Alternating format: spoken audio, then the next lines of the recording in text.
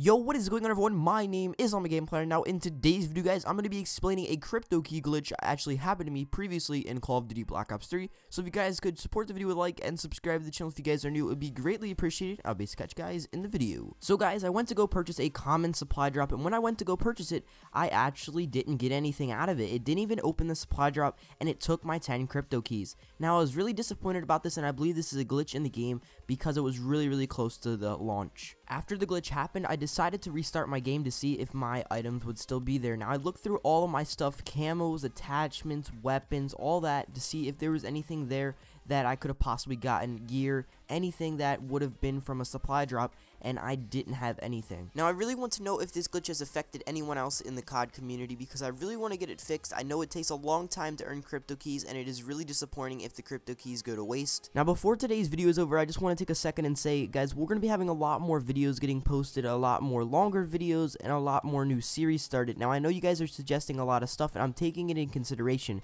Now, I'm just waiting to prestige in Call of Duty Black Ops 3 at this time. Hopefully, you guys did enjoy today's video. If you guys did, be sure to leave a like and subscribe to the channel if you guys are new. Now, every single like equals a Cryptokey, so definitely support me by leaving a like so I can get a lot of Cryptokeys, and I'll basically catch you guys in the next one. I'm out. Peace.